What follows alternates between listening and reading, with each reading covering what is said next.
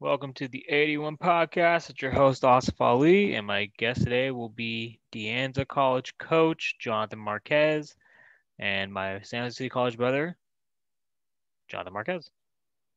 Yes, sir. Yes, sir. All right. How we Welcome doing? to, how we doing today, brother? I'm doing solid, brother. I'm trying to get this video going. Give me a sec here. My Oh, bad. take your time. Take your time. I already introduced you. Yeah, yeah, Hey, there we go. sir. Yes, sir. All right, bro. How you doing? I'm doing solid, man. I'm excited, man. I appreciate you having me on. All right, all right. So I'm gonna do the intro again, since now we can actually see you for YouTube. Welcome to the A1 Podcast. Your host Asif Ali. I'm joined today by my San Jose City College brother and Anza College running back, special teams coach, / coordinator, the one, the only Jonathan Marquez. John, tell the viewers again how you doing today, brother. I'm doing lovely, man. Hey, that's a heck of an intro. I appreciate it. Hey, man, it's a pleasure to be on. Really excited. Looking forward to the next few minutes or hour, however long we're gonna be. But I'm excited to talk some football, man. Hell yeah, and let's talk some football, man. Shit, I haven't seen you in 12 years. Do you remember me? Let me ask you that. Man, I do, but it's here and there, brother. But nonetheless, it's always good to reconnect and Yeah. kind of reminisce in those days, those moments, those good times. So I got two stories for you. I remember one in the weight room. There were some dudes and they were talking some shit to you about saying that, they're like, Marquez, we can guard you. And then you're like, nah, you motherfucker can't do it. Yeah, this motherfucker can try and he can't do it. And you point at me, this motherfucker right here can try and do it. He can't guard me. And then Man, that's hey, good times, man. I got so many memories. It's funny, man. I didn't even even think about that, but now that you bring it up, I think I actually do remember. But hey, it's funny, man. It's funny. It was back in the day. San Jose City was a great time for me, actually, and I got a lot of memories, a lot of great people that I came across. yeah. Players, coaches, even teachers and classmates. So San Jose City's got a special place for me, brother.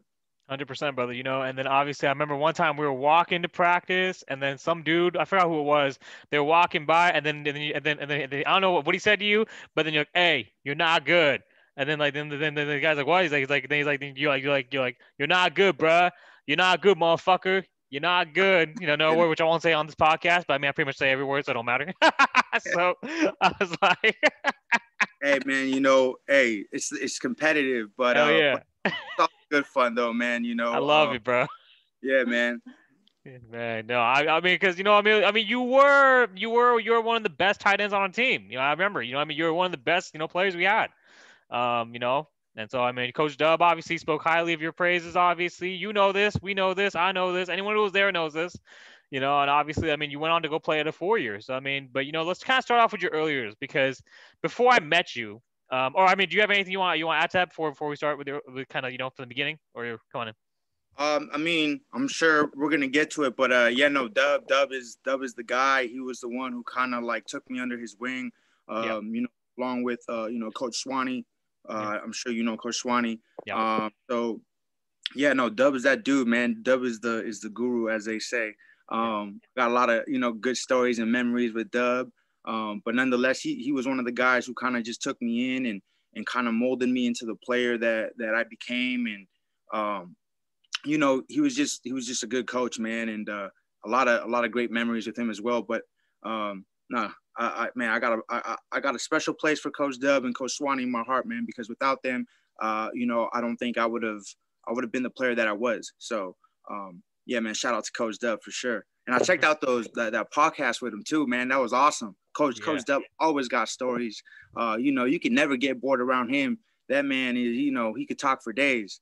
Facts, all facts, man. I mean, the biggest thing with me is that obviously, like I said, like kind of like now with you, with Manu, with Dub, 12 years, but we ain't lost a beat. You know what I mean? And kind Right. of to your point about Dub and the stories and kind of relationships. When I hit him up on IG, asking him to come on the show, he remembered me like that. He's all Yeah. like, yeah, what's good, bro? He's like, what's good? I'm like, oh man, shit, coach, man, it's been a minute, but I mean, just so you know, I mean, your coaching paid off, so just in case Did. you forgot. You So did. That's real rap. That's real yeah, rap. You yeah, know, man, Dub. I think he's touched so many people.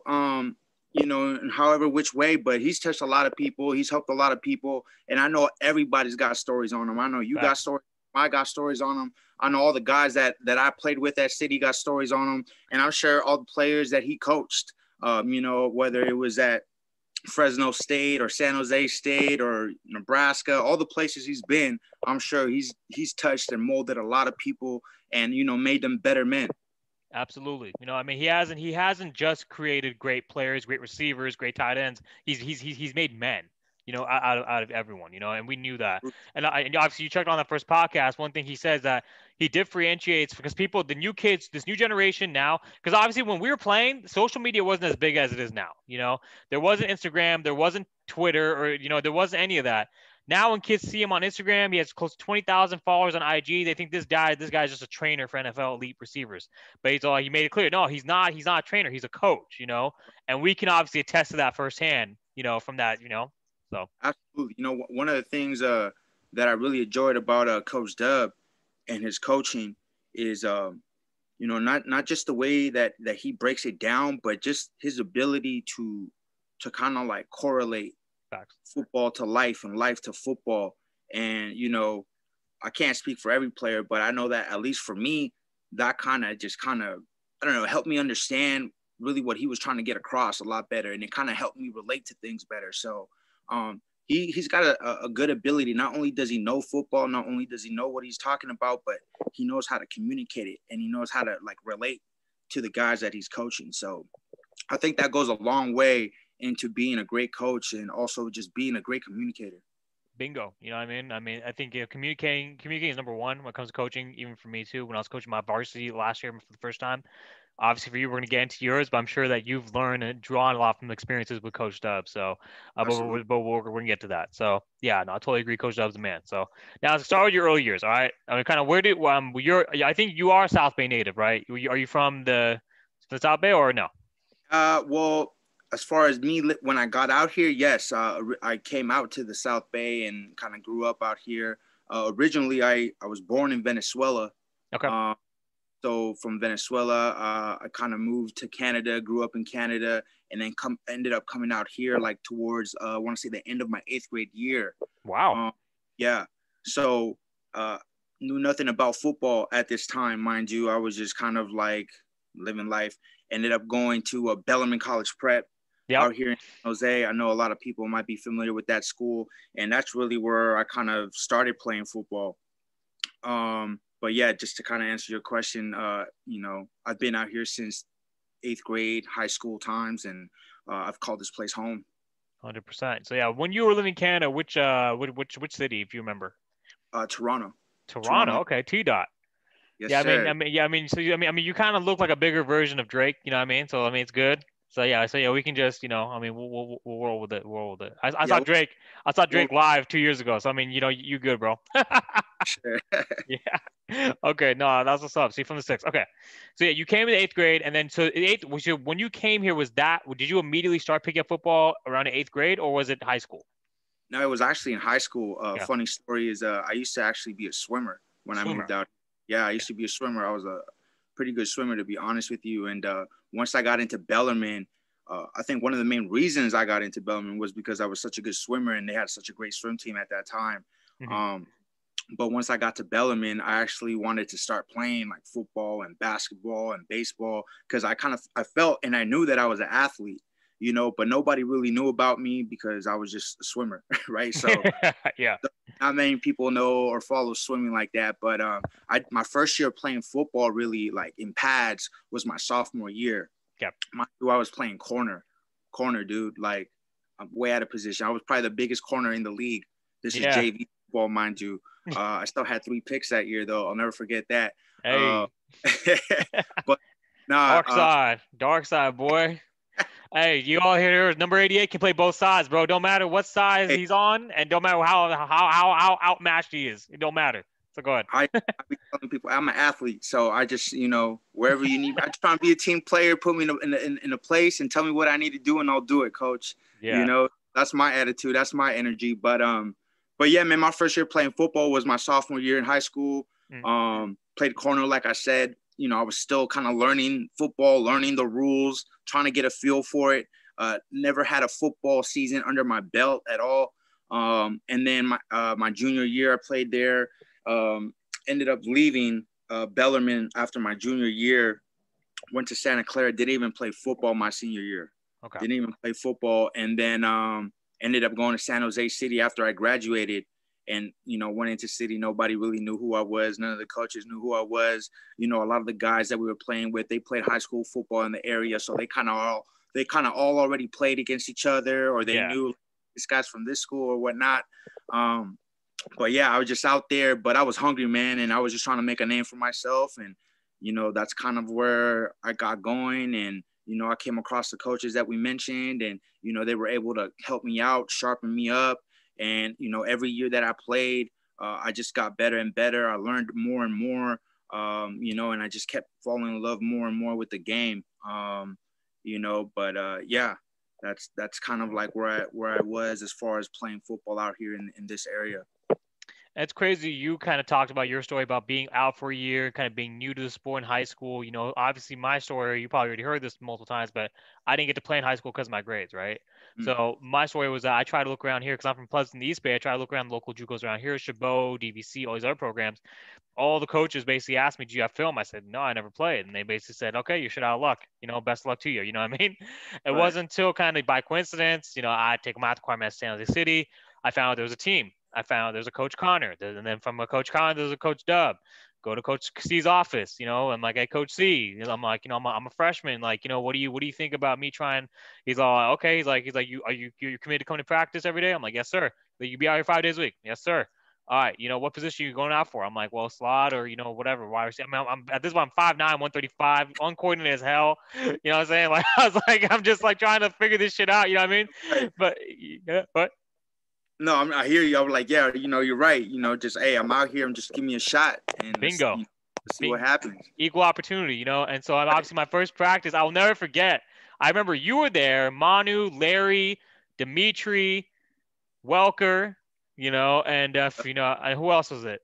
Hey, all those guys are ballers too. You know what I mean? I know, like, big time ballers. All the guys they were ballers in their own way. Maybe some of them might have not been able to go, to that 4 year, that maybe they didn't have that opportunity, but they were ballers, no doubt about it, dude. And that's the crazy thing about San Jose City, man.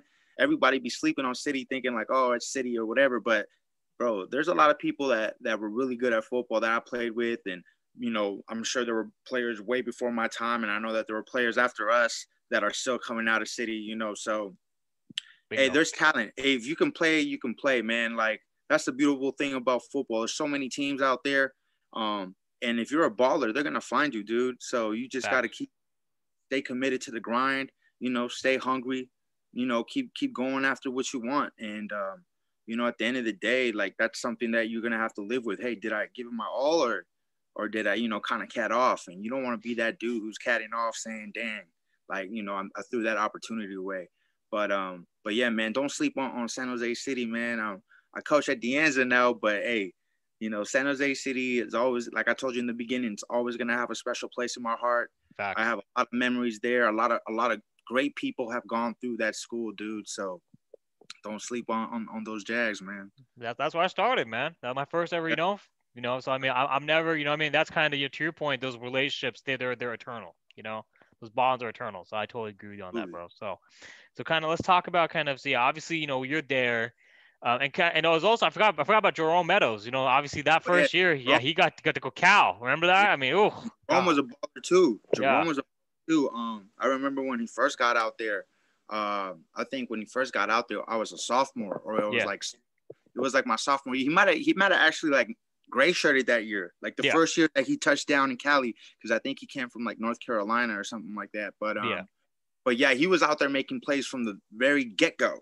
The jump. Who is this dude? You know what I mean? Yeah. He was out there. I remember it might have been like spring ball or it was like summer ball, but we didn't have any pads yet. And he was out there getting physical with dudes, trying to make sure that everybody felt his presence, Yes, but look where he ended up going, So yeah, Jerome was a baller. Yeah, I'm one time in the locker room. He asked me if I could wear if he could borrow my shorts, and then I asked Coach C. Then he's like, Coach C's like, oh, you got an extra for yourself? I'm like, no, Coach. He's like, you better tell Jerome to get on then. Go take the bus home and come back on the same bus, the VTA. It's cheap. It's like laughing. And then Joe's like, Coach said that. I'm like, yeah, man. And the coach said like, Jerome, man, get you some shorts, man. Goddamn. Hey, man.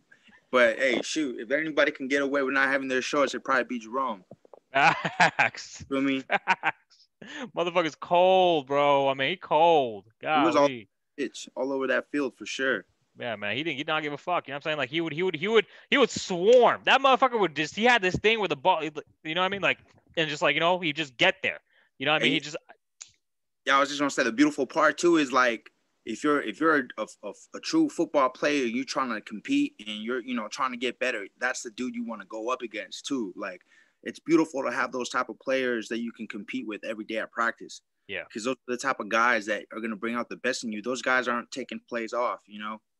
They want to get better. They know who they are. They know where they want to go. So if you consider yourself to be elite or you should be playing with the top of the top, then hey, I wanna compete against you every rep out here, bro. Every single day of practice, and that's how you're gonna get better. In addition to other things, of course, but it's just bringing it to practice every single day, And that's one thing that a lot of guys, especially at our age when we were playing JUCO, they didn't really maybe truly understand the whole concept of that, Yeah. But now when you look back, or once you go to that next level, you realize like, hey, this is crucial out here. You're competing Facts. for your spot. Every day is a competition. I love you. You're my brother. We're good friends. But between this time and this time, I'm competing against you. So Right. hey, that's how that's what you got to bring to the table, brother. Every single time. Every single fucking day, dude. Every single day. Time, bro. Yeah. Every time. So and that's perfect segue. Because obviously you said don't sleep on City. Now my coach, so 2009, so our 2008 season, we both ended up leaving. Manu ended up leaving. You ended up actually transferring. Manu ended up transferring. I ended up going to West Valley. A little anniversary right here. And now Yes, my sir. coach, Coach Wink, is now the coach over there at City. It's so Oh, crazy how it comes full circle. You know what I mean? I didn't Yeah. know that. Yeah, exactly. So How Coach long Jim have Wink. you been with him for? How Oh, long has he? I've been there for at least 5 years now, I think. Because what happened was West Valley cut the program. I was there in 2009, and then I left because that was my sophomore season. West Valley cut the program in 2013, and then Coach C left. Connor, I think C left in 2015, and then Coach Wing I think took over around that time. So Okay. yeah, so he's been there for almost like for like a good minute now. So he's been there That's for like at cool. least 4. Yeah, it's I didn't cool, know man. that. Yeah, it's just and Right. actually, sorry. No, it's just that's crazy. Like life, just like it's like the what do they say? 6 degrees of separation. Like Bro, know somebody that knows somebody, and it just all comes back around. Bro, I was telling Lofa to tubu that shit, bro. I'm like, I believe we're all separated by 6 degrees separation, especially when you play, especially when you play post high school, kind of like the circle gets smaller. You know what I mean? Especially in the South Bay, that shit gets so small. Like everybody knows everybody. If you play that Right. Bay Conference at De Anza, San Jose City, or fucking West Valley, I don't care where the fuck you play, bro. You know somebody. If you play for Foothill, you play for wherever. You know what I mean? So yeah, I hear exactly. you. Yeah, yeah. You obviously know that. So now I leave to go West Valley because Coach Dub is gone to Fresno State. Manu's at going to San Jose State. You went to Tiffin. Am I correct? Sure. Well, yeah, I did go to Tiffin, but from San Jose City, I actually ended up going to a HBCU out in Oh, Virginia. okay. Yeah, I Which went to which school? school in Virginia called St. Paul's College. Wow. Uh, yeah, that was an experience, man. It And was me. Go ahead. yeah, I don't mean to interrupt you, but I forgot one other dog we forgot. Strick. He ended up going to Strick, Johnson C. Smith after '08. Yeah, or during '08. Yeah, dude, that's my yeah. dude. He's a Yeah. baller too. Fucking big ball like this, dude. Just like you Yeah, know what I mean? he stay in the gym. He stays in the gym. But Yeah. nah, Strickland's a good dude, and he's another Coach Dub Product. protege. You know what I Yes, sir. mean? So yeah, man.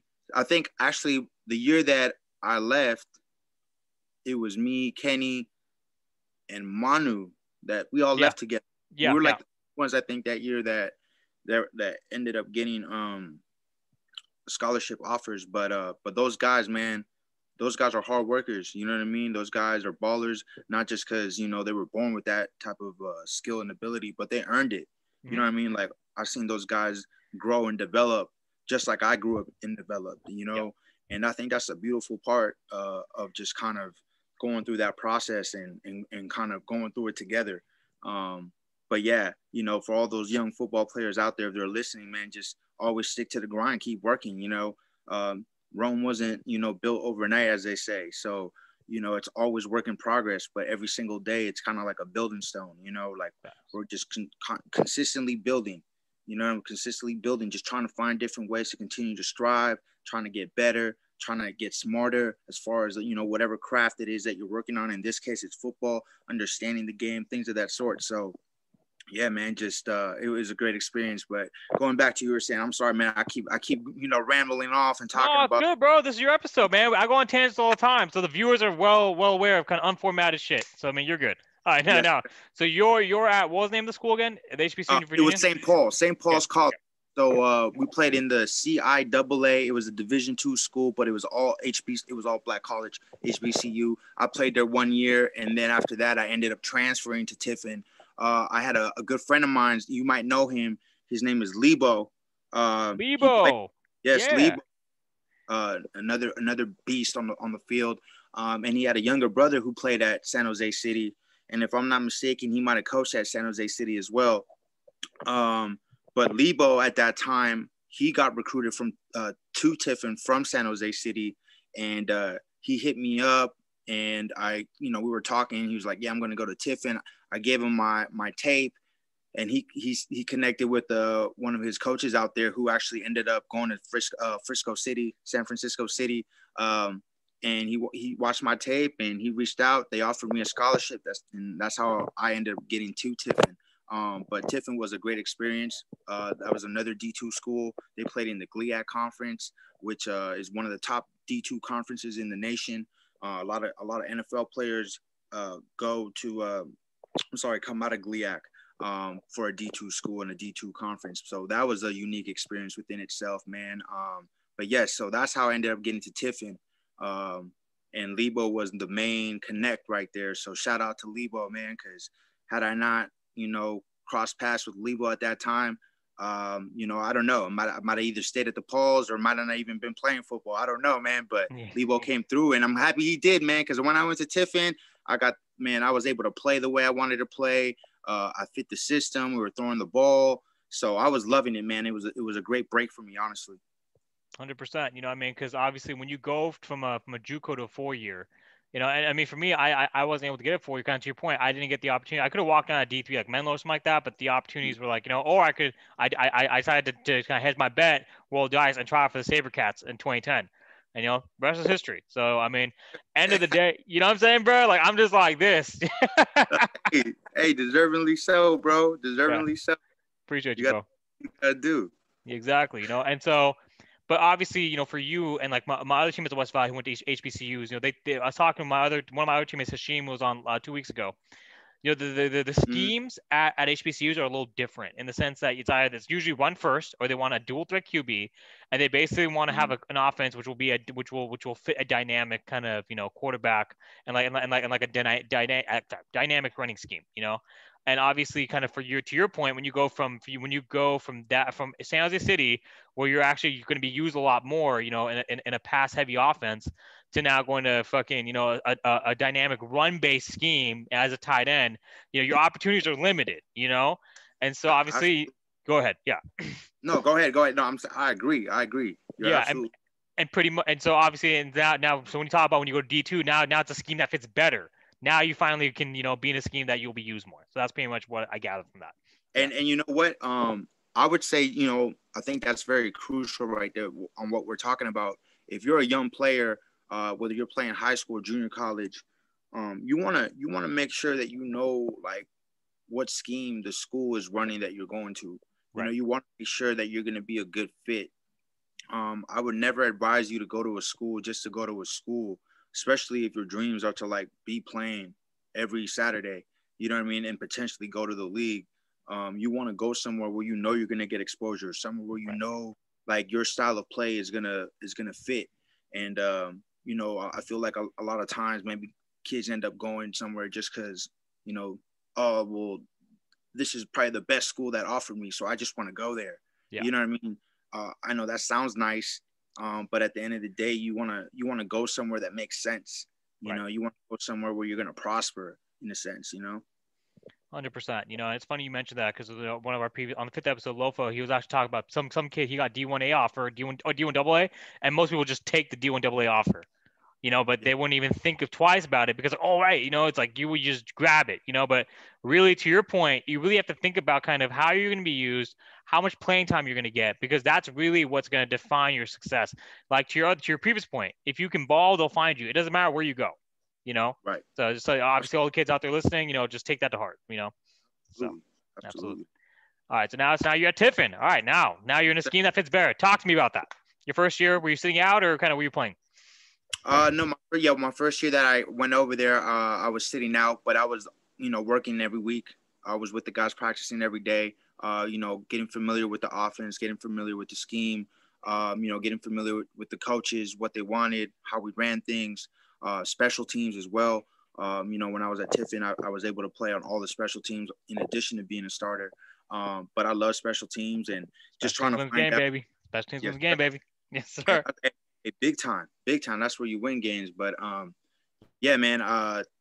I took that year to just kind of get familiar with the whole school, the system, the whole program, the coaches, everything. And then the following year, I had my opportunity to play. It was my last year to play college football, and I made the most out of it my senior year. I was a starter, like I mentioned, played a little bit tight end, played a little bit of slot. We threw the ball when we could. We didn't throw the ball like the way we wanted to every game because our team wasn't I would say the best in that league, but every game is different. You got to, game plan. You got to scheme. Hey, are we running this week? Are we throwing this week? But for the most part, we threw the ball as much as we could, and it was way better than any of the scenarios that I used to be in. But I just love the opportunity that I had a chance to go out there and showcase myself. I had an opportunity to play the game that I loved, the game that, I've worked so hard to try to get to this point. I wanted to play college football. I wanted to get a scholarship, and just to have that opportunity, man, I was happy, and I don't have any regrets. I feel like my experience was unique in its own way. Obviously there were maybe things that I wish I could have done differently, but I mean, who doesn't? But, that's part of life. And, Right. But overall, I enjoyed it. Play with a bunch of other ballers over there as well. A lot of people may not know about Tiffin, but there's players out there from all over the country. There were also some JUCO cats from out here that went out there as well. Played with some guys from San Mateo, Frisco City, that ended up going to Tiffin. One of my best friends is actually the starting quarterback at San Mateo. And if you know the history of San Mateo, they ball out every year, so he's They a beat baller. us 65-0.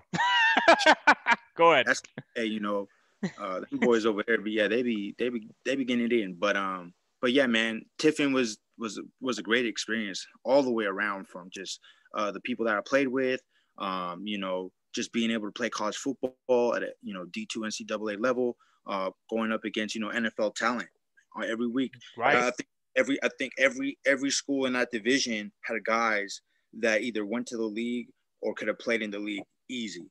Right. So there was no slouches out there, but just the whole experience, man, just the whole journey, just being able to play every Saturday and going through the weeks and game planning and practicing, and, you got to love it if you love football, Facts. Facts. And I love it and I miss it. I think every football player that doesn't play football anymore, for sure, I know they miss the game, dude. Like when I'm out there coaching on Saturdays, man, I'd be like, I wish I could play right now. I see the guys getting, I'm getting juiced. Sometimes I'm more juiced. You know what I mean? Sometimes I get more hyped up than my players. I'd be like, man, give me a jersey. I want to come out here and play. I may not be in the same shape. Exactly. I may not be moving as quick as I used to, but geez, like, man, you feel it, that those juices start flowing through your body, and, your adrenaline, and you're just amped up, man. Yes, sir. Yes, sir. Yeah, man, I miss it. But going back to Tiffin, yeah, man, it was just a great experience, brother, and I was able to learn a lot. Yeah, I got a lot of stories, man. I could be here for hours, honestly, but yeah, Go man. ahead, shit. It's your episode. Overall, it was a phenomenal experience for me. Just being able to go up against the people I went up with, and being able to play with the players that I played with, and being able to train with the people that I trained with, and just being able to pick up, different things from different people, whether it's coaches, how do they go about, game planning, and, how are they putting us in positions to win? I've always felt like I've been a student of the game, so I've always paid like special attention to those like finer things or smaller details, because I do feel like if you are a smarter player in it, regardless of how good you are, you're going to be better Right. because you're going to know how to, basically attack or approach certain scenarios, or you'll have those like quick like instincts as to like, hey, if this is thrown your way, what's my counter, or like what am I going to do, or how do I read this? Is this zone, man? Being able to study, being able to recognize coverages, all those things, man. So I was able to learn a lot during those years, during my time there, and just very thankful for that. 100%. Obviously, and to your point, kind of about suiting up and trying to play again. I remember when I was playing coaching last year, we were doing the cones drills, and I was just beating up my kids, to kind of get them used to like contact at the line, get them used to like kind of trying to break a press or break, getting their inside release, their outside release, get their hands ready. I just kept jamming them, and I'm like, my coach who told me this shit, like if the man beats you by one step, you're fucking beat. And then I just kept, and I'm like, and I was like, y'all want me to line up? Yeah, And what I mean, it rattled them. But that's kind of the point, kind of what you're saying about getting more juiced and more hyped. You know what I'm saying? Because like you said, anyone who's played the game at the level we played, it's just in you. You know what I mean? It's just in you. You can't and it's funny actually when Dub was on Tuesday last week, and with Darius Prince, one of the other guys who coached with AAF, DP is now coaching high school ball out there in Pittsburgh, and he was all like, "Hey yo, like there's one kid who I forgot, it's like highly recruited 5-star recruit," and DP's like, "Hey coach, let me scoot up just for a few plays, let me go up against him," and he was just burning this kid every single play, going deep, bro. And then I mean, and essentially, it just teaches them a lesson. You know what I mean? Like right. regardless of like how cold you think you may be, always keep working because there's gonna be someone better than you. You know? For sure, So yeah, for sure. Yeah, man, and it's funny too. No matter how good you are, man, you should always be striving to get facts, even. There's a saying out there, and a lot of us coaches use it. If you're not getting better, you're getting worse, facts. right? And I know I have a lot of my guys that I train. I tell them the same thing. Hey, man, like it's good to see that you guys are getting better and you guys are progressing, but don't ever, get to a point where you feel comfortable. Right. You should never be able to like let up like that in that way. You should always just continue to work, always try to get better. Even if you are at the top, or even if you feel like you're at the top, man, you got to keep going because, you don't know how long you're going to be at the top for. Right. At a wise man once told me, the wolf at the bottom of the hill is always hungrier than the wolf at the top of the hill. So, that's a mindset they should always have, regardless of which wolf you are. You Yeah. know, so that's the energy, that's the mindset that a lot of football players I know have, but the ones that are really getting to that next level, that's what they have all the time. Right. And you just got to stay hungry and committed, man. 100%. The more community you are, the better it'll be. So yeah, Absolutely. absolutely. So kind of talk to me about kind of what happens after Tiffin, right? I mean, did you get any looks at the league? Do you have a pro day, combine? Talk to me about that. So it's funny because at the D2 that we were at, which was Tiffin, we were supposed to have a pro day, but it was actually a pro day for the whole league. It was supposed to be like the GLIAC pro day. And they were hosting it at Grand Valley State, which was up in Michigan. And for whatever reason, when that time came, they told us that Ohio schools and Indiana schools, which were also part of that league, they weren't allowed. It was only Michigan schools, and we didn't have a pro day at our school. And it's funny because our coach, after that year, he actually ended up leaving and he went to, I believe, Georgia Tech. He took like the special teams coordinator job at Georgia Tech. So, he wanted to go D1, and he never really, unfortunately, connect us with any type of pro days. So I had to come back to California, and I just had to get on my hustle, try to connect with people. We had a couple of CFL pro day opportunities. I was with the Sabercats a little bit. Sabercats was kind of cool. There's a lot of guys out there that I knew, a lot of guys that played D1. Yeah. I was trying over there with the Sabercats, but that never went through at the end of the day. So at that point, man, I was just like, hey, I gotta pay bills. I got a kid, if the opportunities aren't there, or at least not there right now, I gotta, find a way to operate and, keep pushing forward. So I ended up just kind of working, but football was always my itch. I've always been like, damn, like I can't just leave the game. I want to play, but if I can't play, like how else can I stay involved?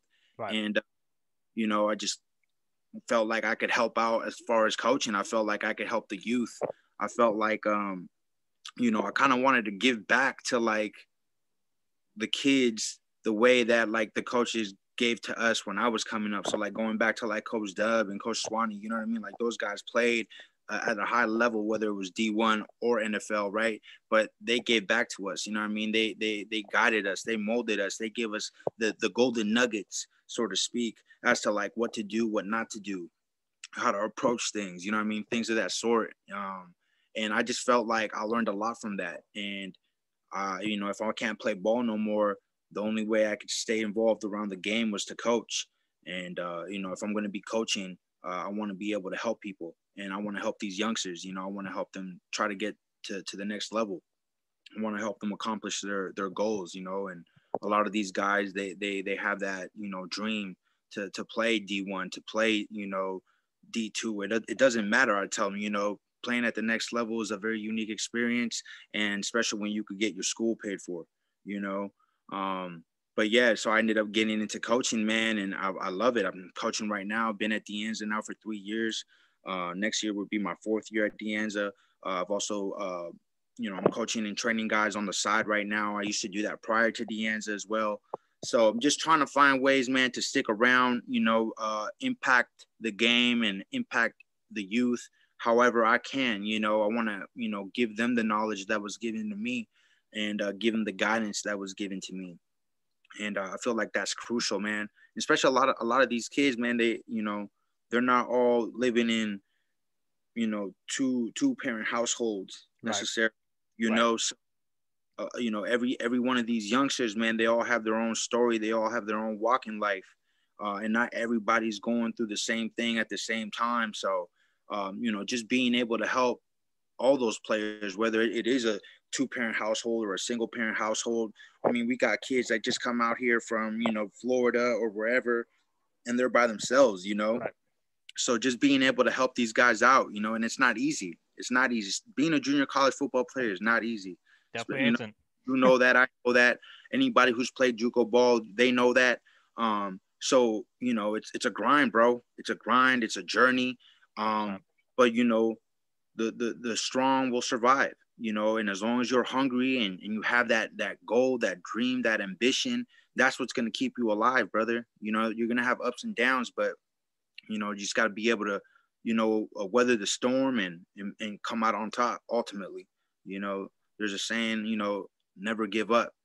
Never give up. It's funny, ever since I was a little kid, my dad used to show me this picture of like a pelican that just swallowed like a frog or something. And that frog was like halfway in or halfway out of his mouth, but the saying was like, never give up. It's like, I always think back to that frog, that almost could have died being, eaten by the pelican, but, he got out. It may not be the best analogy, but hey, for whatever reason, it stuck to me. You know what I mean? And it's never give up and never give up. Oh, I'm a fighter, dude. I put my heart on the table and I just go. You're going to have to kill me. You feel me? But Facts. Facts. you're going to have to kill me, bro. Motherfuckers, you or me. It's gonna Bro, be me. it's you or me. You know what I mean? Just how you were telling me about those stories that you remembered about me at City and how those guys were, saying this or that. It's like, hey, at the end of the day, we can always find out. You know what I mean? Bingo. But Facts. when we find out, it's going to be you or me, brother. And if you get me, you're going to know that it was a long day for you. You know what I mean? You had to earn that, and, more times than not, they can't match that, Yeah. or they're not really about it like you are. If you're a real one, at least, and the real ones know that, so. Straight. Yes, So let's talk to me about kind of what you were doing before you got to De Anza. You mentioned that because how did you break into De Anza and kind of what were you doing before you got in De Anza? What was the time between Tiffin and De Anza? I mean, because you said some of the stuff you're doing prior to then, you're still doing now. So kind of talk to me about that. yeah. Well, at first I was I had no connection at the Anza. At first, I just wanted to start training guys. Okay. So I came back into the area, and I connected with some of the guys that I knew that I played ball with, or that they had like younger relatives or they had family members. And I was like, yeah, man, I'm just, trying to find kids to train. And I started finding kids to train. And obviously I had a lot of connections out here in the area from my playing days. And just who know, who's who in these circles. Like you just said, in the South Bay, if you played ball, everybody knows you, right? Facts. Everybody knows somebody. But eventually came across a good friend of mine's. This is high school friend actually, and his name was Nate Garnica, who actually coached at Anza at the time. Fortunately, he passed away. So, rest in peace to Coach Garnica. He was a Rest good in dude. peace. He was the one who kind of connected me to Anza. He connected me to the head coach, Coach Santos. Shout out to Coach Santos. He gave me an opportunity. He heard my story. He bought into what I was bringing to the table. And I'm very grateful to him for that. And I don't think he regrets it, but he's a good guy and he's helped me out. But yeah, Coach Garnica was the one who connected me with Coach Santos. He put in a good word for me, and the rest was history. I've been at the Anza ever since, and I enjoy it over there, man. We got a great program over there. We got great coaches over there. We got a great group of kids every year. I mean, the last 3 years I've been there, we got kids, like I mentioned, from all over, but these guys are great kids, great football players, great students. And these boys, they want to play at the next level, and we've been doing a great job of getting them out. We want to make sure that these guys are handling their business in the classroom, but we also want to help them get to the next level. So that's why De Anza right now is probably one of the best programs in the South Bay, easy in my opinion. We have great coaches that played at the next level. They've had their own experiences, they have their own stories, and it's always great to be able to relate to players. As I touched on earlier when we were talking about Coach Dub, one of the good things about Dub is that he's able to relate to his players. So we have a group of guys that have the ability to do that. And I feel like our players really, they benefit from that. They're able to understand the game better. They're able to relate to us. We're able to relate to them. We're able to, explain, specific situations, game situations. And I think our players, they get it, you know what I mean? And they buy in, and we got great camaraderie. We got a great ambiance over there, great culture. It's a great program, dude. And I'm super fortunate to have been able to join that coaching staff, to be able to be a part of that family. And we got, a lot of big things coming, man. I can't wait till, this whole COVID thing goes through, and we're able to, get back out there on the field, dude. I'm itching. I'm so hungry to get back out there. We got guys that, are training right now, just waiting for the moment. And that's key, the opportunity is going to come, but are you going to be ready for that opportunity? So 100%. The guys that are getting it in right now, when that opportunity comes, they're going to benefit from it. And the guys that are probably, not as hungry, or probably don't have that same urgency, it might cost them, but either way, man, we're just trying to get back out there, man. We're trying to get out there and compete, trying to get out there and play football and get back in the mix of things. And I think 2018 was one of your best seasons, right? 2019. Yes, sir. We ended up winning our conference championship. We also ended up winning our bowl game. We ended up going 10-1 that year. Hell of a season, hell of a group of guys. So many memories, man. Every week was a story, every week was a journey. But it was so much fun, man. So much fun. It's so funny because I think like every game that year, this is bad, but in a way it was kind of like a blessing, maybe. I don't know. But we started every game with a penalty. It was crazy. Wow. And we would talk about it. Like, we're not going to start the game with a penalty. In some way, somehow, we'd get a penalty, whether it's a kickoff, or whether, it'd be on the kick return, or whether it be on the first play on offense. Something would just go wrong. Something would just happen. And we would always just be able to overcome it. You know what I mean? A lot of those games we came from behind too. So it kind of just showed the character of that team, but these guys were fighters, dude. Every game was a battle. Every game, like I said, had its own story, but it was a dramatic ending, and it was just a great journey, dude. and we're gonna get back there again. This year we couldn't play. The year before we went 6-4. We had a lot of the guys from that championship team leave, so we were kind of younger, but we're gonna get back there. We had a great class coming in this year, so now it's gonna be next year's class. But we're looking forward to it, dude. I'm so ready, so ready. 100%. And to talk to me, kind of what do you tell the guys who came in, the incoming guys for this year, and kind of what message do you relate? I kind of relate to them to keep them motivated, for next year. The newer guys or the guys that the returning, yeah, actually, yeah, tell me for both, because returning guys, this is their opportunity, right? So talking about that. Absolutely. Well, I mean, at the end of the day, we always just tell them, like, look, next year is still another year. You're not losing a year this year because we're not playing, and the NCAA knows that. So they already know the type of culture that we have. As far as the guys that have already been there, they already know the culture that we have. They know what our coaching staff is bringing to the table, what the program's bringing to the table. They were already part of a championship team. So they already know what's going on. The guys that were coming in this year, we just sell them on the opportunity. You know what I mean? Because it's true. We have a winning team. We have a great culture. Academically, we're set. De Anza's #1 in transfers and graduates and all that stuff. Every year, we're getting more and more guys out to the D1, D2 level. Every year, our scholarship count is going up.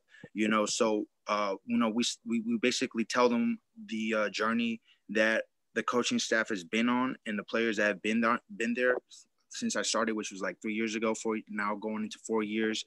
But yeah, we show them the progress. We tell them ultimately our job is to try to get you out, and we feel like we can help you get there. We feel like we can help you accomplish your goal. If you follow this regimen, if you follow the plan, eventually your chances of getting there are very likely. But I mean, we have our coaching staff that, we stay in constant communication with these guys. They're like family to us. They're like our kids, Yeah. So we're always, either hollering at them like, hey, how's the fam? Or, hey, what are you up to? Hey, how's school going? Hey, you've been working out, all this type of stuff. And when we have meetings too, we meet with these guys. We've been meeting like weekly. Right now we're in the holiday time, so we give them the time off, but we're meeting weekly, and I know our guys are getting it in. We're giving these guys workouts. Some of the guys, they might be going to like a camp or getting some training with, either their own trainers or with us. So, I mean, we have different ways and different tools that we use to kind of just keep them engaged, keep them locked in, keep them involved, keep them, excited, keeping them motivated, all of those things. And that's awesome. Because it's cool you can find workarounds to kind of work with them in these kind of tough times, right? Because, if you're able to sell them on the mission, sell them on the journey, sell them on the values of the program, obviously, like you said, numbers don't lie, #1 transfers, #1 in, kind of success rate, then, it makes it a little bit easier, because you have that name to kind of build off of. Yeah. Absolutely. I mean, we're not, like a San Francisco City or a San Mateo, at least not yet, but that's basically what we want to do as far as like being able to build up the program and getting guys out. We want to make sure that De Anza is a school that's known as far as junior colleges are concerned, as far as the South is concerned, or as far as the Bay Area is concerned. And I feel like a lot of schools know who we are. A lot of teams know who we are. A lot of players know who we are. And we just kind of let our actions, do the talking. Yeah, it's funny because 2009, my West Valley season, that's actually when De Anza won the conference. And then also Kevin Vai, he's QB, obviously, he won the MVP that year, and he went to Delta State and he played in Europe. I was like, and I'll never forget, we played the De Anza. I was like, oh God, no, please. You know what I mean? And so, kind of like, and to your point, kind of what you guys did 2018, 2019, you just carry that momentum. I saw a better team, a better version of that 2009 team kind of, with your team. So kudos for that. So. Yeah, absolutely. Thank you, man. That was a heck of a team we had, man. A lot of special players. We had a lot of guys that got out, but we had a lot of men, just kind of unique players, man, that were just able to make plays when we needed them to. Guys that were able to step up when we needed them to. So we were very fortunate as coaches to, have those type of guys. We did a great job recruiting them, but they did a great job of, ultimately making the plays and coming through when they needed the most. 100%. No, exactly. Obviously, we as coaches, now we set the example for the players. I mean, now the players obviously have to take on themselves, and it's great when they can respond. When you see that, it tells you, your coaching's working. Because they're Yeah. buying it. And you know what, man? And there's no better feeling than that. I know Right. for me, I'm a special teams coordinator, and I really take the time to break down the film and kind of see like who we're going up against, what type of tendencies they have, what type of weaknesses they may have. And I love kind of just coming up with game plans for that. Right. And when your players are, in there studying, they're watching the film, they're taking in the coaching, and they're applying what you're telling them to do, and then ultimately it translates over to game day, and they're making the plays based off of what you guys were working on, what the coaching points were. Dude, that's so satisfying. It's so gratifying, honestly. It's like a proud papa moment. Yes, sir. Really, because like you said, like they're your kids, figuratively and literally. Yeah, pop. And when they come through and they execute and they buy in, man, it's a beautiful feeling. 100%. Obviously special teams is my forte. I don't know if you can read that. Let me see if you can Yeah, read that. man. Yes, sir. Yes, sir. I love Yeah. it. I Yes, love sir. it, dude. I I made love my whole career off special teams, bro. So Bro, it's money. It's yeah, money. yeah, People sleep on it. You know what I yeah. mean? People really sleep on it. I mean, like coaching and like from a coaching perspective and from a player perspective. Because, coaches, but certain coaches may be like, oh, well, it's not that 1/3 as people always say. They may not put that much weight onto that, but it really is. But it really is, It like is. crazy, like a punt block or a kick return to My the God. house. Bingo. Like that can change the whole momentum of the game, Yeah. especially depending on what part of the game that takes place. But I love Or a punt or field or kick that pins the other team deep, because then you control field position. right. You It's know? it's the little things. It's the Very. little things. You know what I Yep. mean? Hmm. And that's what could make or break a game. Believe it or not, dude. Yeah. I know that. But those listening, hey, special teams is crucial. So, and from the player perspective, I always encourage players, hey, get on special teams. I'm always trying to get like my best players on special teams. You know what I mean? Yep. And from a player perspective, it's like, dude, that's more film for you. That's more highlight opportunities for you. You know what I mean? Right. That's what I told my coach. I'm coach. I'll play on punt. I'll play on kickoff, kick return, punt return, field goal. I don't care. You know Yes, what I sir. mean? I'm just trying to be on the field. If I could play defense too, I'm out there. You Yep. know. But hey, if you're a young player coming up or you're a JUCO player, man, get on special teams. A lot of guys, they'll get picked out from special teams. Coaches be watching film. You never know, man. So I just feel like that's a great opportunity to just show the type of athlete that you are, the type of playmaker that you are. So a lot of guys get caught up like, oh, I'm too good to play special teams or whatever. Superstar mentality. Superstar Yeah, man. mentality. You want to avoid that. Yeah. You know what I mean? And coaches at the next level, they're looking for guys who want to play. You know what I Bingo. mean? Doesn't matter what it is that you ask them to do. You know what I mean? If they tell you to jump, the answer should be how high. You know. Right. That, hey, coach, I just want to be. I want to play, and I want to win. You know what I mean? I want to compete. Like, tell me what to do. I'm ready. I'll run through a brick wall right now if you wanted me to. You know what I mean? That's the type of mindset and energy that these coaches are looking for, because they want guys that are going to buy in to the program, guys that are going to, ultimately do what they need to do when asked to do so. Yeah. No, not that superstar mindset, not that hero mindset where like, hey, I'm supposed to be doing this, but I'm gonna just break my assignment and go over here trying to make a play, when it's like, no, dude, trust your teammate. You do what you need to do. But that's part of just learning the game and becoming a smarter player, and also just understanding like, hey, this is football, dude. Like, if I just do my role, I'm going to be all right. And ultimately, it takes everybody to do their role for the play to pan out, whether it's offense, defense, special teams, 100%. And kind of to your point, and you can attest to this firsthand as a player. When you allude to this, when you go up to the next level, you talk about the coach was looking for the next level. Mm-hmm. You may be the dog of dogs at whatever level you came from. Once you get to that next level, everyone's evened out, brother. So you Everybody. better be willing to take whatever role you can get. So kind of. So Absolutely, and that's what we were talking about earlier too on the competing yeah, from on a day-to-day basis, hundred because like percent. everybody's a dog, Yeah, right? Everyone wants to play. Everybody's competing for playing snaps. You know what I mean? So yeah, that's then, and ultimately once you get to that level, man, the guys that are gonna play and the guys that are gonna have success are the guys that have that mindset. You facts. know, if you don't have that mindset, you don't have that energy, you don't have that hunger. Uh, if you're there, eventually you're gonna fade away, bro, because you got to be consistent with it. You know, it's got to be a everyday thing. It's got to be like, this is my life type of Yes, thing. You know, bingo. You know, it's mm-hmm. a lifestyle, man. It's Coach a Dub was Coach Dub was talking about this on last week. He's like, when he was coaching at Tulane, he said that the coach kids over there from day one they have that mindset because they're coached like that, to just be willing to do whatever the coach says and not question it. Whereas over, Cali, sometimes you see spoiled dudes, like, right? And you can test this, So go that's ahead. no, that's true. That's true. I mean, I think you're gonna have, you're gonna have those type of players, maybe like all parts of the country, really. But no, I mean, once you get to those higher levels, man, I mean, these guys are recruiting a specific type of not just players but individuals as well. I Right, mean, at least the good coaches, you know what I right, mean?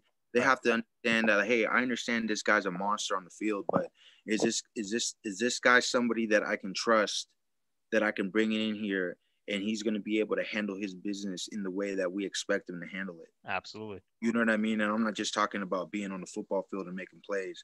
I'm talking about being here on time, being at meetings. You know what I mean? Being a role model, being a class citizen.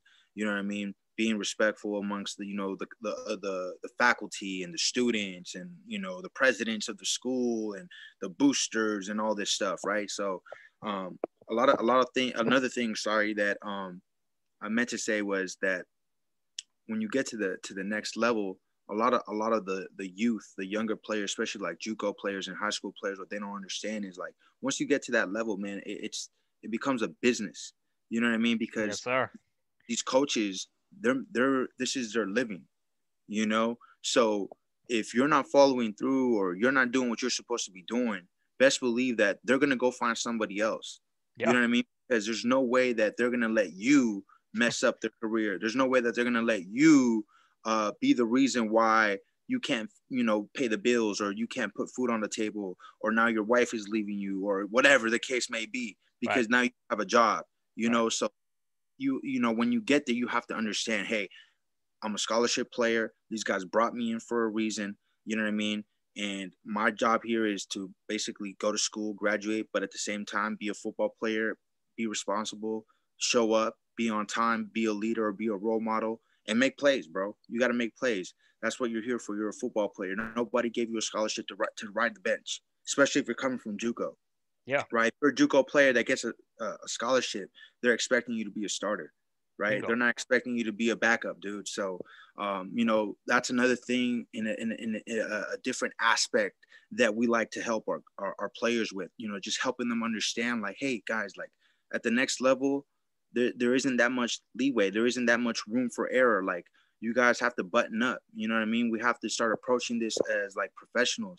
We have to start approaching this like in a business mindset. It's not high school anymore. This isn't semi-pro football. This isn't Pop Warner. You know what I mean? If you're gonna go to the next level, you better start acting like it, dude. You better start playing like it. So all those things have to come together. First and foremost, for you to even have the opportunity to earn that scholarship, and then once you earn it and once you get there, now you got to keep it. Now you got to keep your starting role, right? Now you got to be out there competing every single day, right? So all these things, man, they matter. But the beautiful thing is if you're that football player that is hungry for it, and you have the ambition to be great, you're not gonna have to have people reminding you of this, because you're just gonna do it off top. You Straight, know, straight. You know what gonna I do mean? it off top, just off the love of the game, man. Yes, sir. You work so hard your whole life to. I mean, just to get a college football scholarship is an honor and an accomplishment within itself, right? And once you get there, obviously you want to prove that you earned it and you belong. But I mean, it's a lot of work and sacrifice, bro. And you know that. Everybody that's been on this show, they all have their own journey, they all have their own walk. But best believe that there was a lot of sacrifice, there was a lot of sweat, a lot of tears, a lot of blood that was involved behind their journey. And ultimately, that's what needs to happen, and that's what makes the journey fun and exciting. I feel like a lot of the youth, a lot of the young kids nowadays, they just want like instant gratification. You know what I Facts. mean? They want to Facts. be like, oh, like I just want a scholarship, coach. Well, you're gonna have to earn it, buddy. You know what I mean? Like Yeah. they're not just out here handing out scholarships like that. Like you're gonna have to work for it. And I'm not just talking about going to practice. I'm not just talking about just busting ass in practice. I'm talking about what are you doing outside of practice? You know what I mean? Like what are you doing in the film room? What are you doing in the weight room? What are you doing on the track? What are you doing with the cones and all these other things? Like you have to be an all-around football player. It's a 24-hour job in a sense. You know what I mean? Just because you're not on the field between 4 and 6 doesn't mean that you're not working on football. You're not working on yourself. You know, so these are the type of things that I feel like um, the youth needs to understand, and I feel like the older generation like myself and like you and stuff, we got to be able to pass this type of knowledge down to the youth. You know what I mean? Just to kind of help them sharpen up and just button up and mold themselves into the players that they want to become.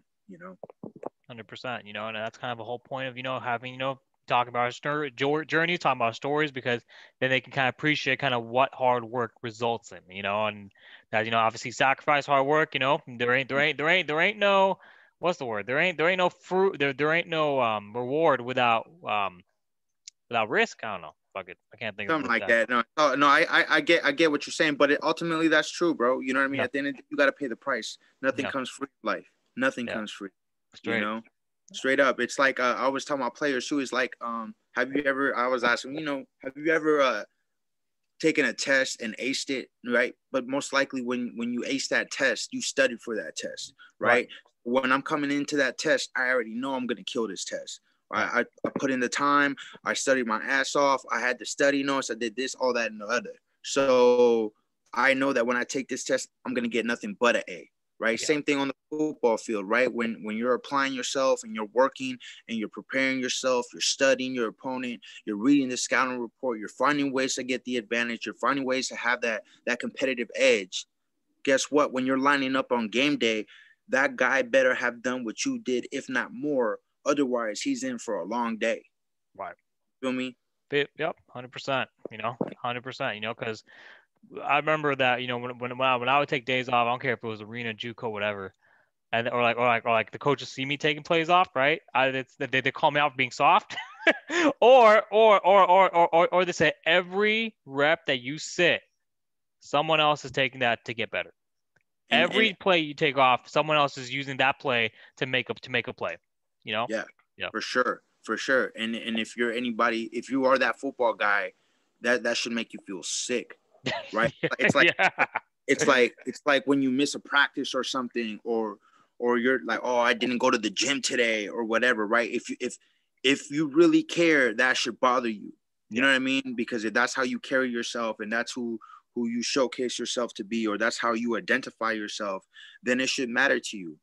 So yeah, man, that's what. But let's see, that's the thing though, especially as coaches, is like, and a lot of the young players, they may not recognize this because they haven't had that experience yet. But you can tell who like, I don't want to say who the real ones are, but you can tell like who it matters to and who it doesn't matter to. You know what Facts. I mean? You'll Facts. have players that may not be like the most skilled players, but you can tell like, damn, it matters to them, right? These guys are here every day. They're busting their ass. They're on time for every meeting. They're here after practice getting some extra work in or whatever, or maybe here before practice getting the work in, either or, right? And then you have the guys that, maybe they have the skill set, but they feel like, hey, it's just God given, and all I gotta do is just show up and go through the motions, and at the end of the day, I'm still gonna come through. I mean, that's very, very, very, very, very minimal. You know what I mean? There may be a couple guys that may be able to get away with that, but ultimately, you're not gonna get away with that. And in life, you're not gonna get away with that, really. You know what I mean? Like I said, everything's about hard work and preparation, bro. Right. And attitude. Yeah. Hard work, preparation, and attitude. I mean, I think that if you apply that to not just football, but Anything. all life, I Yeah. mean, you're going to be better off, to say the least. Yes, sir. No, I mean the way I see it, I have three. I have two E's and an A: energy, effort, attitude. That's Mm-hmm. it. You know. Need that, man. That's like that's a secret ingredient, I guess you can say, to like as far as just being able to be ready for the moment. You know what I mean? Yeah. As far as being ready for the moment, I think those are the secret ingredients: the preparation, the energy, and the attitude. Facts. Yes, Totally agree. sir. Well, let's get off football for a second. I know. Actually, no. Let's talk a little more fun about football. You're a Raiders fan, right? Yes, sir. Yes, sir. Yeah. Okay. So Josh Yeah, Jacobs going to Pro Bowl, yeah. Going to and pro, and Waller, your position, he's going to Pro Bowl. You know what I'm saying? So go ahead. and Waller's my dude. He's a baller, dude. Oh Yeah. my gosh, man, the way we discovered that, man, was, I couldn't believe it. I mean, his story is very unique. Wow, I'm sure you know his story with his addiction problem and how he almost passed away, and Right. for Crazy. him to be able to do what he's doing now, that's incredible. But yeah, man, it was good to see those guys make it to the Pro Bowl. Just disappointed in the way the season panned out. Them boys started off 6-3, and then now they're like 7-7. So they've been like Yeah. more powerful, they got lucky with the Jets. They They got got lucky. real lucky with that game, man. They got lucky with the Jets for sure. Could have been 0-5 actually. Yeah. So I mean, their defense needs to get, they got to fix it. They got to get a new defensive coordinator. They got to go out and get some, playmakers. Don't get me wrong. They have like the Abrams and the Nick Kawakowskis, and you'll have like a Max Crosby, but you got to get more veterans out there. You got to get a real defensive coordinator in there. So this offseason, I'm expecting John Gruden to utilize all of his draft picks on defense and free agency on defense. I feel like the offense can definitely do work. I like what he's done. Obviously, like you just mentioned, Josh Jacobs and Waller, those are the key guys. Yeah. Derek Carr's, he's having a great season. Unfortunately, he got hurt last week. But the offense been doing well, man. I don't think that's the problem. I just think that maybe John Gruden focused maybe a little bit too much on just offense and not so well with the defense, man. Defense has been a disappointment. And I love John Gruden. I think John Gruden's a good coach. I feel like John Gruden is the perfect fit for the Raiders. I've always thought actually that the Raiders probably weren't going to be good again until John Gruden came back, and wow, he came back, right? I never Yeah. really thought it happened, but I'm just disappointed at like how he fell asleep on the defense, but at the end of the day, it is what it is. So I'm just hoping that, they can make it happen this off season and get right. And next year's got to be playoffs or something's got to happen. It's make You or break, bro. It's make or break. $1 billion for that new stadium, and then obviously now COVID, they're gonna lift the restrictions so people can start going to the games if they're not going already. I mean, you gotta do better. You cannot start that well and then just to fizzle Yeah. out. You And know? that's two in a row, actually, that, they start off well. And then towards the second half of the season, they kind of fall off.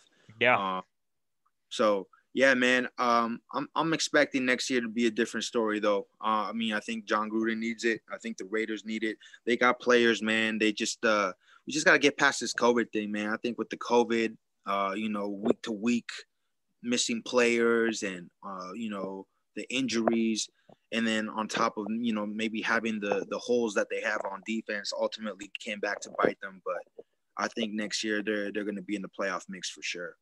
100%, but I mean, I'm glad that you're putting the blame at John Gruden because in my previous episodes, I'm like, when is this man gonna take the blame? Because obviously, I mean, I'm not sure. I mean, you can correct me if I'm wrong. Didn't he say when he signed the contract for $100 million for 10 years that if he doesn't win a Super Bowl during his tenure, he'll return every penny of that contract? Didn't he say something like that?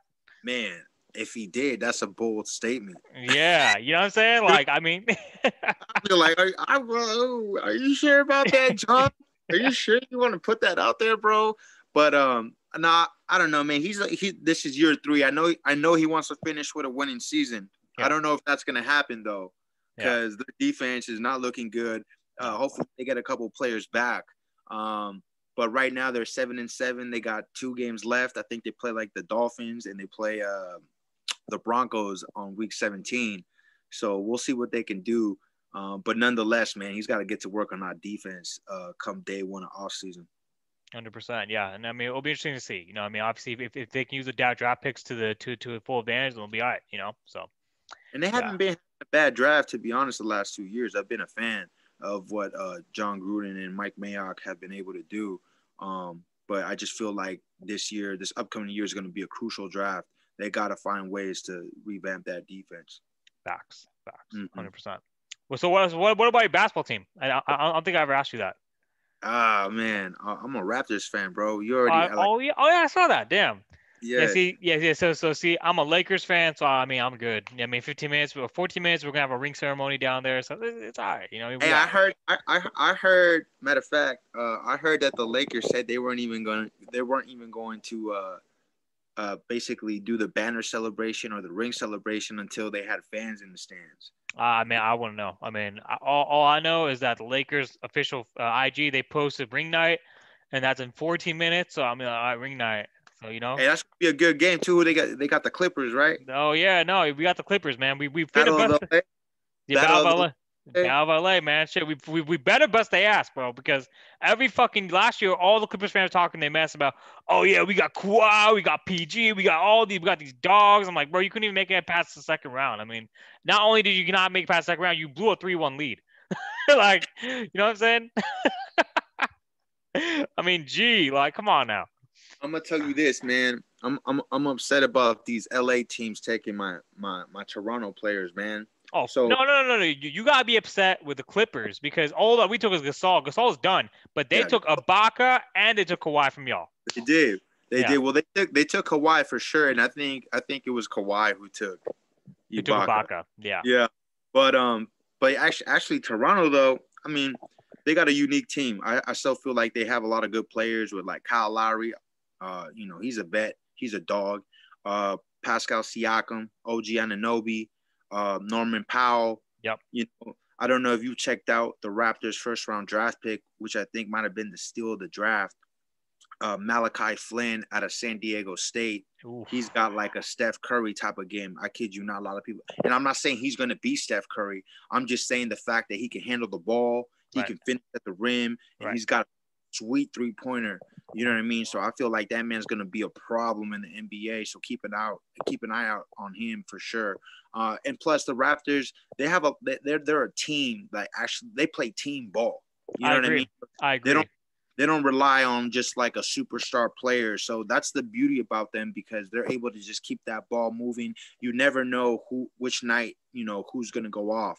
So I think that's what makes them dangerous on top of the fact that they're always, well, at least like the last 3 to 4 years, they've been, top five defensively, you know what I Yeah, mean? And, defense wins championships, not just on in football, but in basketball as well. You yeah. know what I mean? You got lockdown D. That means that you're getting stops, you're getting steals. That leads to transition buckets, which leads to easy buckets.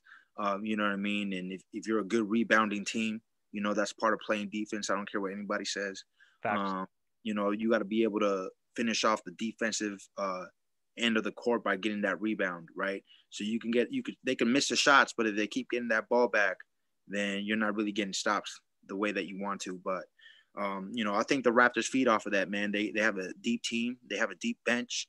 They play defense. They're scrappy. So they're just gonna bring it to you every night. We'll see what they do, man. We'll see how they pan out over there in the East. It's gonna be tough because the Nets are out there, the Celtics are out there, the Heat are out there. Milwaukee just got Giannis back. Yeah. I could go on and on, bro. I know, no, but you know what? I mean, the overall point to your point. Here's what I think. Had Kawhi not left last year, y'all probably would have repeated. Back to back, bro. Because easily, if you look at that team, kind of to your point about the team ball and kind of the pieces and the matchups, Toronto, how they did last year in the playoffs. Imagine if Kawhi was on that team. You know what I mean? To play Boston or play, you know what I mean? And just like it wouldn't even. Yeah, I mean, y'all would have repeated. You know? You know what? I've been saying that since the moment that Kawhi left. I felt like, wow, Kawhi, you just blew the opportunity to go back to back, bro. That's Like facts. he had the team. Yeah, You had the team. yeah. You just beat the Golden State Warriors. I don't care what anybody you talk about the injuries and all. That's all fine and dandy. At the end of the day, you guys did what nobody expected you to do. Kawhi came over here for 1 year and did the impossible. Yeah. and then he ended up leaving. And then you look at the LA team that he went to. I mean, they were nice. They had some names, but when you're talking about team chemistry, when you're talking about just understanding where your players are going to be, what they're going to do, where they like things, passes, or just positioning on the court, things of that sort, I felt like the Raptors had that down pack. You know what I mean? And then once Kawhi went out there, he thought it might have been just as easy. He thought that it might have just been able to translate over. But as you can see, it didn't. You know what I mean? And I think he realized that, after they got out in the playoffs, that he might have made a mistake. He'll never admit it. He'll never admit it. Exactly. He'll never admit it, but best believe that he's thinking about it. And it's funny. Did you hear what he said today? Talking about how he's in like his last year of his contract. So he said, if I'm healthy, I wouldn't sign a player option. I'm not saying that I'm leaving, but I'm not saying that I'm staying. How he is, hella mellow, hella chill, but he'll never he'll be candid. He'll be candid, to say the least. Right. But that's, you never know. What, is he going to leave after this year? So you went to LA for 2 years. You left Toronto to, had the opportunity to go back to back. And, now you're over here in LA trying to figure out what happened. Man. It's crazy, man. Who's your team, bro? Lakers, bro. Okay. Yeah, you did say that. Well, okay. Yeah. The Lakers, they're looking mighty powerful. I'll give you that. Yes, sir. Mighty powerful. Hey, you remember? I'm not sure you remember spring ball one practice. I forgot DB's coach was like, oh yeah, he's like the Lakers, man. Yeah, y'all thought I was gonna win. Then we had to step off that bandwagon because they lost it. So and then I think Ramez came out, and then and then coach like, Ramez, you about to be on DB's machine, boy. You're gonna be worse than Kobe Bryant in Game 6. I'm like, oh man. I was like, yes sir. Bro, that's when I know just to shit myself. It's just like, oh my god, dude. That's funny, dude. That's funny. And I love how you have these memories, dog. Bro, it's funny because I talk to like Kenny Strickland a lot. Like he's one of my dudes. Yeah, he's one of my dudes too. We always reminisce a lot. And I don't know, you remember Jasper? Jasper, bro, Jasper Briggs. Hey, so Jasper Rose, good dude. Yeah, man, we always be like, every time we connect, we always just be reminiscing on city days, man. Always be telling stories, always talk about the Dub stories. I remember one time, dude. Oh, this shit was funny. We were at practice, and so the tight ends and the receivers were working together. Mm-hmm. We're doing some drills, and if there's one thing Coach Dub hates is when cats be dropping the ball, right? Yeah. So we were, I don't know, we're probably halfway through the practice. We're doing some like individual work, but the tight ends are with the receivers, like I mentioned. And Coach Dub had enough. Guys weren't having a good day. Cats were dropping the ball left and right. And he huddled us all up together, and he was just going off on us, right? And one thing about Dub though is that he'll be real. You know what I mean? Like, he's a guy. He'll hit you with the hee ha ha's. You know what I mean? And he'll hit you with the analogies and the metaphors, and that's all fine and dandy. But when he gets serious, he'll tell you the truth to your face. Yeah. And that day, dude, he was going off on us, and I just remember that everybody was just hella like, oh shit, like Dub is really pissed off right now. You know what I mean? Like he's not really he's not the same old happy-go-lucky Doug, Yeah.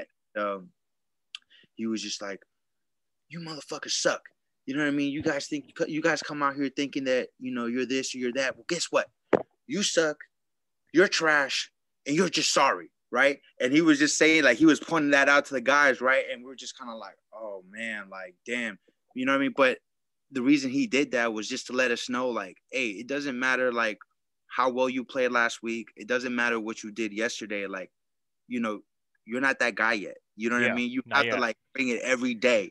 You know what I mean? You have to be out here doing your due diligence. You have to be out here doing things properly. Don't just come out here like, oh, I'm just going to walk through, or I'm just going to go through the motions. Like, that's not going to pan out. And you can see, and, as as a football player and as a football coach, what you do throughout the week is what's going to translate over on game day. Bingo. 100%. You know what I mean? So 100%.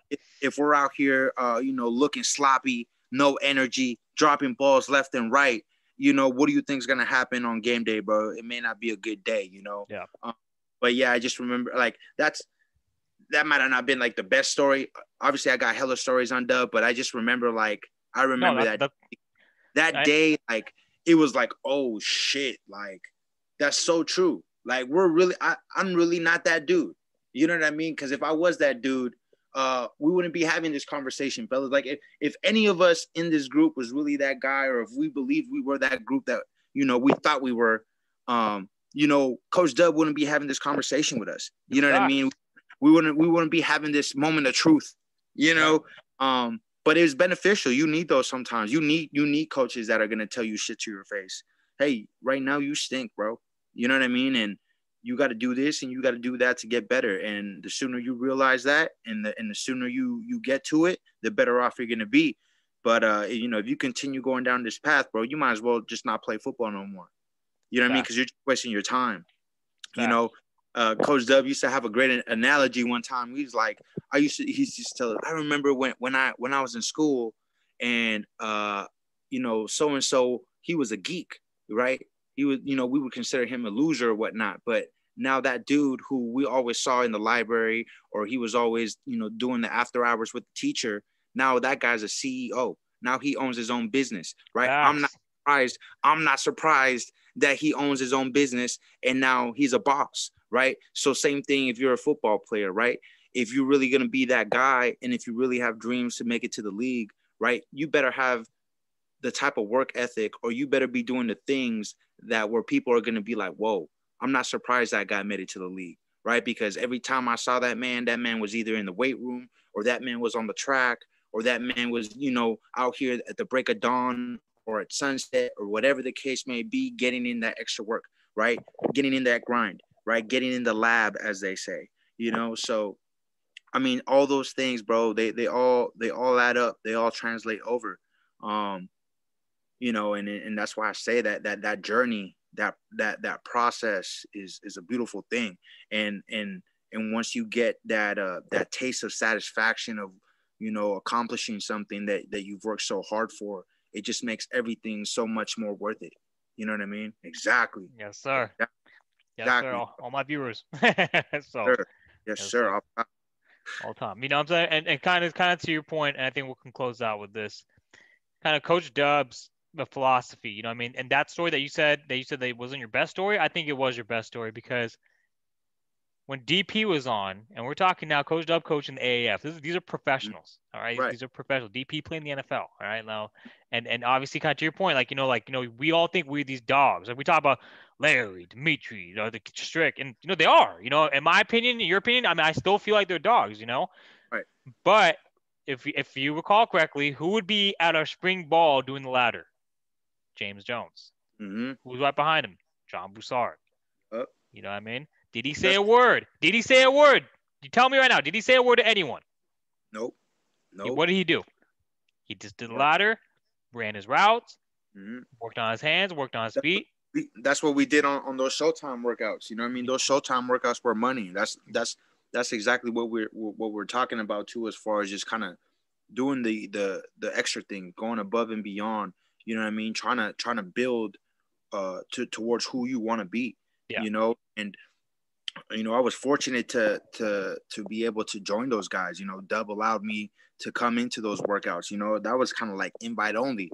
You Yeah. know what I mean? So when Dub allowed me to go in there, bro, I took it, upon myself, like, dude, like, you got to maximize this. You know what I mean? Yeah. Like, I can't fuck this off. You know what I mean? Like, there's no way that I can miss any of these practices. Like, if Dub says we're here on this day, bro, there were times where sometimes it was like maybe two or three dudes there, not because there weren't more that were invited, because a lot of times there were way more than that.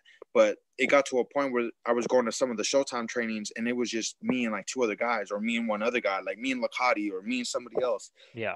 But it didn't matter though. I don't care. Like, even if I was the only one there, I just knew to myself, like, I'm not gonna let Dub down. Yeah. You know what I mean? Like, if Dub allowed me to join this group, I'm there with James Jones and Brazard and the state guys, and then some of the other guys that were coming, like whether it was a Cal dude or a dude from Stanford or whatever. Because Dub is he's well connected. He's got connections everywhere, and guys are always trying to come and link up with him. But man, that to me was like an honor. You know what I mean? Just to be able to work with those guys. Me too. And I took that to heart, bro. Facts, took it to facts. heart. Yeah. And I took a lot of pride in that, bro. I was turning down, what people would consider fun times, right? But to me, I didn't give a damn, bro. I felt like this was my opportunity, and ultimately, I'm happy that I sacrificed the things that I sacrificed to be there, because that's what made me the player that I was, and I could never be more thankful. That's why, man, I got a place for Dub, and Dub, he told me straight up one time. He was like, "Man, I'll be honest with you, Boozer. I didn't think you were gonna make it. You know how you be talking. I didn't think you were gonna make it, Boozer. I thought you were gonna come like 1 or 2 weeks and you were gonna tap out." And I was like, "Nah, Dub, I couldn't do that. You know what I mean? Like, this means too much to me, and after maybe, I remember like the first year of working with him, dude, bro, my game changed. My speed changed. My explosion changed. Everything. My changed. Everything changed. Yeah. And I always took pride in having like good hands.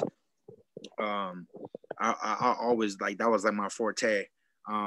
Just being able to like be secure with my hands. So once Dub was able to help me like just improve all my other aspects of my game, I was like, whoa, I'm a different dude. I'm a different player, and I was just able to, from that point on, I was just able to continue to build. I was just trying to get better and better. You know what I mean? And I always use like everything that I learned from that man, and then just try to find ways to continue to build off of it. And man, I'm so happy I did. I'm so happy that I mean, think about it. Think about who Dub is today, bro. You know what I mean? Like, hella people want to be with Dub, right? He's all over Twitter, he's IG. on Facebook or whatever, IG, all that, right? But how many people are probably hitting him up? And I'm not just talking about players. I'm talking about like coaches, right? Like coaches from all other colleges that want to like pick his brain and like, ask him questions and this, that, and the other. And, for him to have been at San Jose City during the time that we were at San Jose City, like, what are the chances? What are the chances, bro? Like San Jose City, like if I went to San Jose City today, my experience at San Jose City, it would probably be a complete night and day compared to like what we had. Absolutely. Right? Absolutely. And that's why I feel so fortunate to have like the Swannies and the Dubs, because the Shearers. And the Shearers. Don't forget the Shearers. Yeah, Swanee. That's Coach Swanee. Yeah, Swanee. Yeah, I got you. Yeah. Shout out to Swanee for sure. Curtis Shearer. That's his name. But I hope he doesn't get mad at that. But yeah, Swanee was my dude and Dub was my dude. But we were fortunate. Oh, shout out to Coach Lamont too. Oh, yeah. Lamont was my tight end coach my freshman year. So shout out to Coach Lamont too. But yeah, man, all those guys, man, they all had a key part to just me being molded into the player that I became. And I'm sure it's the same thing for you, and I'm sure it's the same thing for all the other guys that were a part of those Showtime workouts and were a part 100%. Of even on the team, bro. Just being able to have those coaches, because those are real coaches, bro. You know what I mean? Those guys, they love football. You know what I mean? Like, if you're a player, like, that's what I tell my players. I'm like, bro, how can I want this shit more than you? That shit don't make no sense. You know what I mean? Yeah, this shit makes no sense, right? Like, that shit sounds backwards. You feel me? Like, laughing, bro, because it's true. It's true nowadays, man. Go ahead. It's like riddle me this, Batman. You know what I mean? Like, why is it that I'm here? I'm the junior college coach, right? I'm not out here getting paid $100,000. Nowhere near that. Not even half of that. Not even a quarter of that, right? Right. I'm out here getting paid a stipend check, but I don't care. I'm not here for the money. I'm here because I want to coach and I want to help the youth, right? And give back. But at the same time, it's like, bro, how is it that I'm here at every meeting? How is it that I'm here at every practice, right? There's no coaching scholarship waiting for me on the table, bro, right? Yeah. But you, on the other end, you're at a time of your life where you can play football and get a scholarship and get your school paid for, and that could potentially change your life, right? So why is it that I'm here every day? I'm not missing. I'm not late. I have no excuses, but y'all over here every other day telling me excuses. Y'all, as Coach Dub used to say, you guys got more excuses than a Dr. Seuss book. You know what I Yeah, mean? yeah, I remember that. You know, And like come on, man, man. You know, like so. You know, it's just being able for these guys to understand, like, hey, how much does this matter to you? bingo. You know what I mean? Like, how much do you care about this, bro? Like, how badly do you want this? Yeah, And don't tell me about it. Show me. You right. know what I mean? Like, don't talk my ear off, bro. Just be here and go to work, bro. Show me through your actions, right? Facts. Show me through the practice film. Show me through the game film. Every time I turn that film on, I shouldn't have those. Oh, should I be questioning his energy? Should I be questioning his attitude? Should I be questioning his commitment? Right? Like, you don't want to have that. I just want to be like, damn, it doesn't matter what day it is. It doesn't matter what happened to this man today. Maybe he failed the test, or maybe he broke up with his girlfriend, or maybe something happened with his family. It doesn't matter, right? Because when he shows up, he's the same football player. He's the same dude, right? Facts. And it's not easy. It's not easy, right? We're all human. But I know that a lot of football players, especially like myself, like I took the moments when I was on the field, it was like my sanctuary, bro. Yeah. Like, didn't nothing matter to me besides football. It didn't matter what happened during that day. It didn't matter. It could have been something bad. But when I set foot on that field, it was as if like everything just left my mind, Right. right? It was 2 hours of like, wow, bro, like I'm doing what I love to do, Yeah. and I just feel like when players have that, and those are what we would consider football guys, right? Yeah. Like John always says, I want football guys, right? Those football guys are guys who love football, Yeah. right? I don't have to motivate you, bro. I don't have to, tell you how, like, are you hungry, bro? Like, do you want to win? You know what I mean? I don't have to talk to you about that because I already know that. You know what I mean? It's just a matter of helping you get prepared. It's just a matter of helping you be in positions to be successful. You know what I mean? That's what I want to do. And that's what makes coaching fun, is when you have those type of guys that love football. You have those guys that just want to win. They want to buy in. It's like you were saying when Coach Dub was at Tulane, like all these guys are like, Coach, tell me what to do and I'm gonna do it. That's what you want, and that's what makes football fun. That's, oh my gosh, bro. I'm already getting juiced right now just thinking about it. Hell You know, yeah. it just give me like a group of guys that just want to go out there and just play. They want to play all out and just smack somebody. You feel me? They just want to Facts. buy the program and just make plays, bro. Hmm. And I love that, bro. I'll sign up for that every day. Every You day. know, that every day, twice on Sunday. You feel me? I feel you, bro. Hey, man, I feel you, B. You know what I mean? It's just like, kind of to that point, it's just like when I was coaching last year, it was just like, I felt like, and like we're doing the cones drills. I'm beating up these kids with these cones because I'm beating you up. And like, this is going to come like this in the game. Like, it's fight up, fight through it. And then when coach is like, what's going on with you guys? It's like, you guys are being beaten by cones because you don't want it badly enough. Right. Some of these Right. kids were probably your size, Marquez, and True. they're getting beaten by me on the line with cones, just with cones, Right. little paddock, just jamming them at the line, And so to your point, I totally agree. Like I want the guys like kind of like us. We will never question anything. We will question some things just because we Right. want to make sure we understand. And there isn't a better way to do it. But you don't have to ask me twice. You don't have to ask you twice. We will get out there, and obviously for me, because Coach Dub was my first coach ever, I didn't have any coach prior to that. That was pretty much the eternal thing I take away from that. Being able to be coachable and being able to work with the best. And like you said, we're very fortunate to be at San City. So, I Absolutely. mean, absolutely, man. Absolutely, bro. So yeah, anything closing, bro? Floor's yours. Hey man, I just want to give a shout out to you, bro. Special thanks to you for having me on here on this platform. You know, it's always a good time to catch up with a former teammate and Yes, former Jag, reminisce on some good times, talk some football. yeah. But yeah, man, I just want to say thank you, man. I appreciate you reaching out and having me on here, and I had a blast, bro. I don't know how long we've been on here, but time flies by when you're having a good time, as they say. Hell yeah. No, we're gonna do it again too, bro. I mean, hopefully we can get Dub on next week. I'll keep you posted on that. But I appreciate Uh, you being on. I would love to. I would love to, because Dub is my dude, man, and Yeah. I love for him, and he's doing big things, and I know his kids are doing big things too. I know his son is coaching, Yes, and he is. I believe his daughter is playing soccer. So Yes, she at the college, is. big shout out to them. But I know that Dub had a big part to do with that too. I know Dub was getting them, he was getting them right. So yeah, man, I'm looking forward to that. That'd be fun. And yeah, man, just super happy to be here, bro. 100%. Nah, man, glad to have you on, man. Great reconnecting, brother. Man, we'll do it again. So yeah, bro. Absolutely.